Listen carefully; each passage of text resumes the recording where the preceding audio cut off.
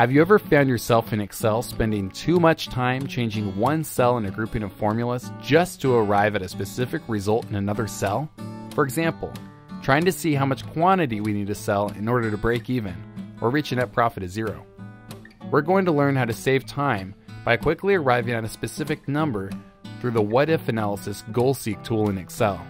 And we'll even expand on this understanding to learn how to arrive at several different numbers with the data table tool in our next quick tip video. To start, let's say we're producing water bottles at a fixed cost of $38,400, meaning no matter how many we produce, we are paying this cost. Our unit cost, or how much it's going to cost us to make each water bottle, is $3.78. And we know we can charge $5 per water bottle. Let's set up the formulas. Revenue equals quantity multiplied by unit price. Fixed costs equal negative fixed costs. Variable costs equal quantity multiplied by negative unit cost.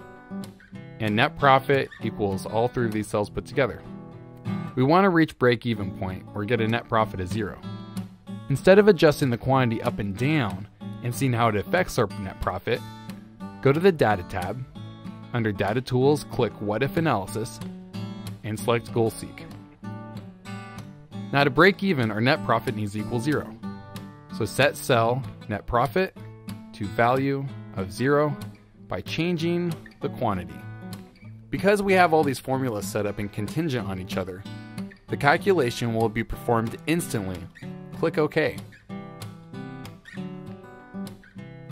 Now, not only do we know how to use the goal-seek function in Excel, but we also know that with a fixed cost of $38,400, a unit price of $5, and a unit cost of $3.78, we need to sell a quantity of 31,475 water bottles to reach break-even.